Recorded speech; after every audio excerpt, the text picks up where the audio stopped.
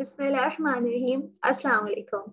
This is Sayyida Ramla Saidi from 4th year morning. My roll number is BP 1650229 and group number is 55. Today in my presentation, I will be discussing about aura migraine. Let's start with the overview of aura migraine. Migraine is a medical condition that involves severe recurring headaches and other symptoms. These recurrent episodes of headaches are most often unilateral and in some cases associated with visual or sensory symptoms. These visual or sensory symptoms collectively called as aura. Now the question arises that what is aura? Aura is a term for any of the sensory changes that happen before a migraine headache. Basically, aura is the warning sign of migraine. They can affect your vision, hearing, or ability to speak. You could also have muscle weakness or tingling. A migraine episode is different from a headache. An episode usually occurs in stages and can last for several days. It can affect a person's daily life, including their ability to work or study. There are three types of aura: visual aura, sensory aura, and the motor aura. Migraine aura may precede or accompany the headache phase or may occur in isolation. Visual aura are most common but can be sensory, motor, or any combination of these. Visual aura include flashing of lights, zigzagging lines, blurred vision, blind spots that expand over time.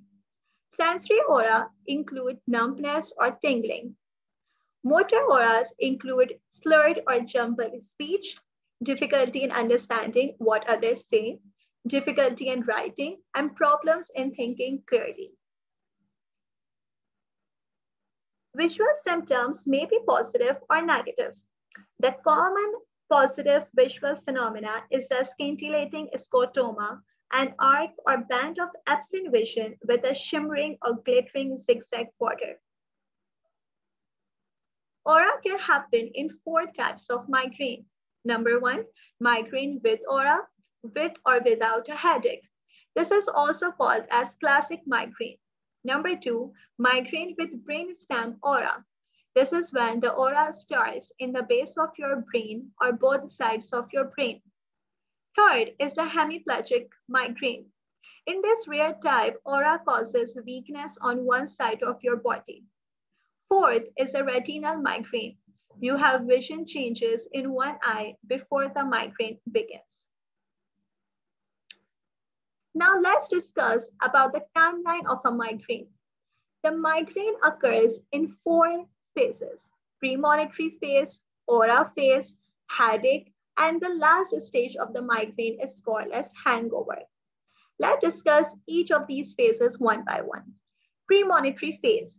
About 60% of people who experience migraines with aura report premonitory symptoms that occur hours to days before the headache onset. These symptoms include irritability, depression, muddled thought, fatigue, yawning, increased urination, and muscle stiffness. Aura, as we have clearly and deeply discussed earlier, that usually occurs within an hour before the head pain begins and generally lasts less than 60 minutes. Sometimes migraine aura occurs with little or no headache, especially in people with age 50 or older. These symptoms include the visual disturbances, numbness, tingling, ringing in ears. Now the third stage is the headache. As we can clearly see that the pain intensity is highest during this phase of the migraine. A migraine can cause severe throbbing pain or pulsing sensation, usually on one side of head. It can last for hours to days. Headache may be associated with a number of symptoms, which include pain, nausea, vomiting, neck pain, anxiety, sensitivity to light, sound, smell, insomnia, and congestion. The third and the final stage of the migraine is the migraine hangover, which is also called as post-prodrome. It can linger a few hours to more than a day after the headache goes away. Experts believe that they happen up to 80% of the time. And these symptoms include confusion, fatigue, lack of concentration, depressed mood, and euphoria. Now, if the patient is suffering from migraine with aura, how we can detect it, how we can make the diagnosis. The diagnosis of migraine is based on patient's history. According to diagnostic criteria established by the International Headache Society, patients must have had at least 5 headache attacks that lasted 4 to 72 hours. The headache must have had at least 2 of the following symptoms or conditions: unilateral location, pulsating quality, moderate or severe pain intensity, causing avoidance of routine physical activity. In addition, during the headache phase, the patient must have had at least one of these symptoms, which include nausea and or vomiting, photophobia, and phonophobia. Now here we have a case study related to migraine with aura. KL, a 29 years old woman, presents to the clinic with a 5-month history of left-sided pulsatile head pain recurring on a weekly basis. Her headaches are usually preceded by unformed flashes of light bilaterally and a sensation of lightheadedness. The ensuing pain is always unilateral and is commonly associated with nausea, vomiting, and photophobia. The headache is not relieved by 2 tablets of either aspirin, 325 milligram, or ibuprofen, 200 milligram, and generally lasts all day unless she is able to lie in a dark room and sleep. The headache usually interferes with her ability to continue work. KL is unable to identify any external factors that precipitate a migraine attack. Both KL's mother and grandmother also were affected by migraine headaches. Medical history is unremarkable, and KL denies any other medical problems. Current medications include only the OTC analgesics for headache and the contraceptive orthonovum.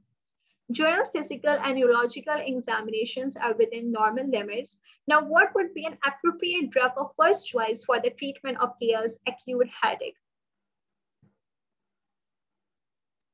For a case study, I have prepared the SOAP NORS. SOAP NORS have 4 components, and the SOAP stands for subjective, objective, assessment, and plan. First component, let us discuss about the subjective. Age is 29 years old. Gender is female. Chief complaint is left-sided pulsatile head pain recurring on a weekly basis. Onset, 5 months history. Symptoms associated, unformed flashes of light bilaterally, sensation of lightheadedness, nausea, vomiting, and photophobia.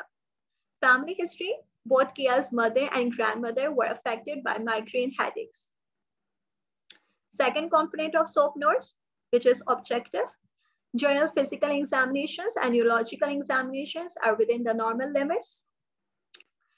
Now, the third component of the SOAP NORS is assessment. The typical age of onset of migraine headaches is 15 to 35 years.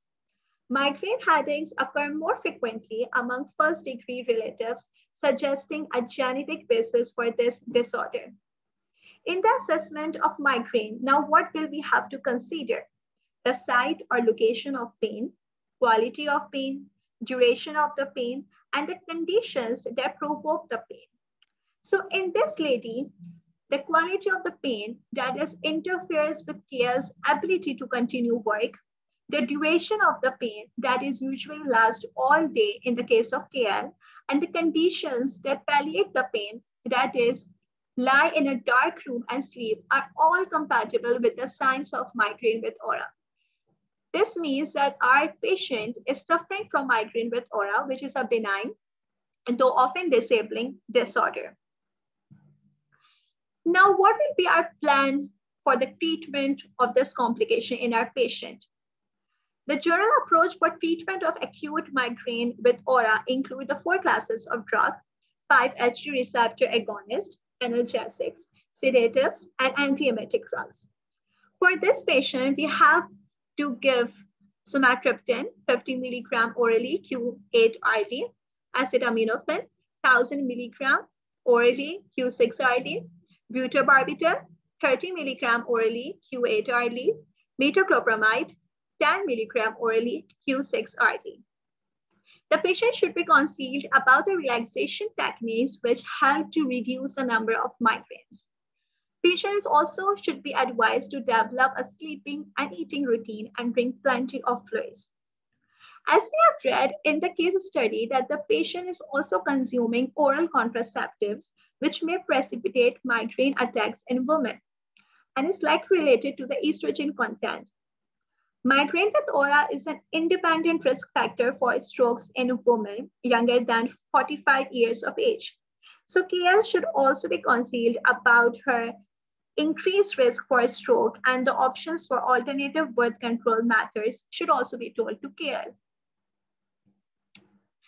The additional notes are that although her headaches are frequently associated with nausea and vomiting, it's not clear whether these symptoms occur soon after the onset of the attack or whether they evolve gradually as the migraine progresses. If vomiting occurs early, a non-oral route of administration should be considered. Subcutaneous or intranasal sumatriptan are appropriate drug therapy options. If KL's migraines evolve gradually after the onset of her aura symptoms, then an oral triptan may provide sufficiently rapid relief. Thank you for watching.